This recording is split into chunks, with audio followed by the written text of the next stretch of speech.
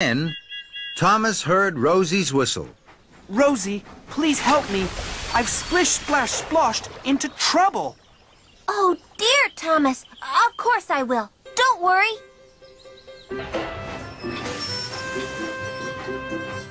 Rosie heaved and huffed Thomas onto dry tracks. With my dry coal, Thomas, your boiler will soon be bubbling. Thank you, Rosie. Now, I can't go to collect Sir Topham Hatt and Alicia Body. Would you take my special for me? Of course I will. I'll go right away. Later, Thomas was once more steaming happily. He pulled up at a junction. There was a very big puddle on the right track. Look at that big puddle. It's perfect for Splish, Splash, Sploshing.